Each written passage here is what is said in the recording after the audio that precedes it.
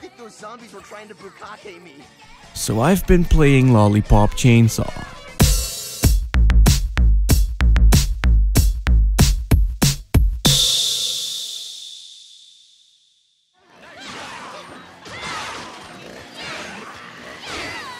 Well, this is different.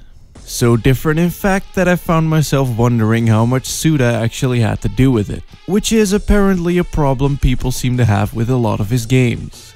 What also caught my eye is that the music is done by Akira Yamaoka, who did the Silent Hill soundtracks, and Jimmy Urine from Mindless Self-Indulgence. This is especially strange because the game uses a shit ton of licensed music from a number of other bands, and barely uses the music composed by its actual composers. And to top it all off, the game was written by movie director James Gunn, for some reason. I could probably dig up all sorts of shit about this game's seemingly nuts development cycle, but I honestly prefer it to stay a mystery. Anyway, Lollipop Chainsaw follows the tale of Juliet Starling, who's on her way to meet up with her boyfriend Nick. However, a zombie outbreak happens because of a dimensional rip, and her boyfriend gets bitten. To save him from his zombified fate, she decapitates him. She then puts a spell on him to keep his severed head alive, and goes on a mission to stop the zombie outbreak, with Nick hanging from her belt. Now, remember when I said in my Killer 7 review that I liked its smart and adult approach to humor? Well, this game is humor of the dicks and boobs and butts variety.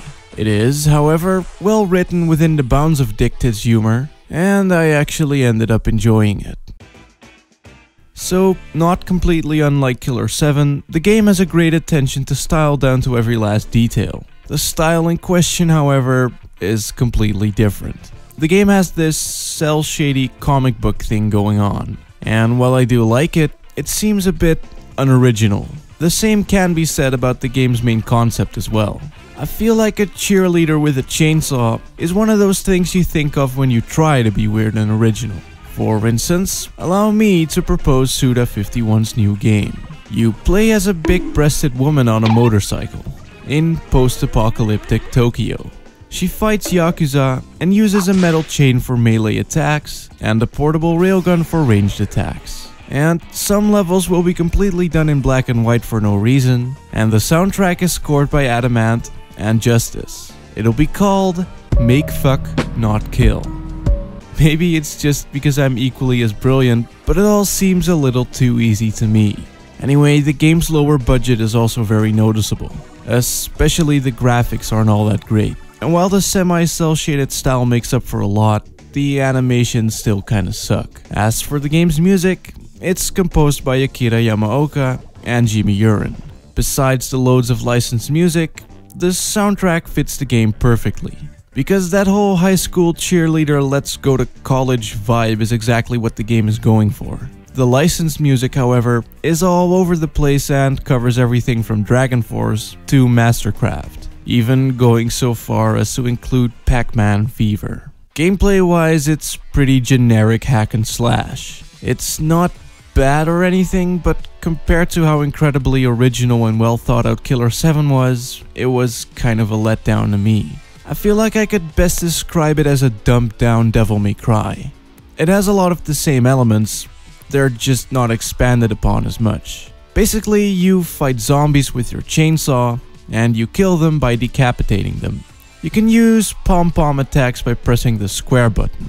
These pom-pom attacks basically stagger your enemies, or as the game calls it, puts them in a groggy state. In this groggy state, the zombies can be decapitated in one hit. With triangle and square, you do high attacks and low attacks, and with the circle button you can dodge enemy attacks. The game wants you to do combos by pressing these buttons in certain orders, kinda like a one-on-one fighting game. It's a little basic, but I did have a lot of fun with it. Just don't go in expecting Platinum Games levels of gameplay. Anyway, when you kill shit, you earn gold medals. And similar to most games like it, you can spend these gold medals to buy new combos and items. The items you buy are basically stat boosts, so you can do things like raise your max health. And when you decapitate more than one zombie at a time or in rapid succession, you earn platinum medals. These can be spent on things like unlockable costumes and other bonuses like artwork.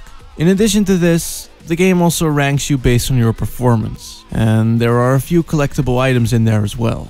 As the game progresses, you'll also get some new weapons like the Chainsaw Blaster. These extra weapons don't add a whole lot, and it almost seems as if they had more things planned to do with them, but couldn't for some reason. I got that vibe from a lot of things in the game actually, and I don't mean that it's unfinished or buggy, but to me it just seemed like a lot of things didn't make it into the game as they had planned. For instance, a lot of concepts and ideas introduced only get used like 1 or 2 times, and all the bosses feel like they have tons of character, but only a little bit actually shows. And without getting into spoiler territory, I'll just say that the game feels like it was supposed to be longer. I mean, if you look at the way the story is set up compared to how it actually unfolds, you'll probably see what I mean.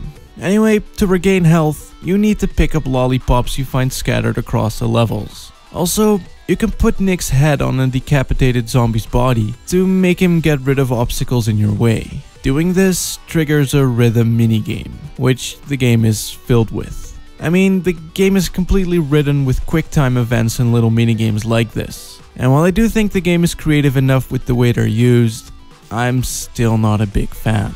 They often catch me off guard and only cause panic when I really feel they shouldn't. All they really do is just throw random button prompts at your head instead of using the game's actual mechanics. And it made the game feel really disjointed to me because of it. Either way, I'd still say it's a good game. I mean, it certainly isn't perfect, but I did have a lot of fun with it. The game is never serious and it's basically one big joke from beginning to end. And it doesn't really try to be anything else either. I found myself laughing out loud a couple of times, and the game really doesn't give a shit about anything. It's really immature and stupid, but it takes pride in the fact that it is. And somehow, it also manages to parody itself and be self-aware. I kinda respect that, for some reason. Anyway, regardless of how much Suda actually was involved with the game, I still ended up liking it. And I do really want to play some of his other games, like No More Heroes and Killer is Dead, at some point. Just not right now. Because now, it's time for the outro.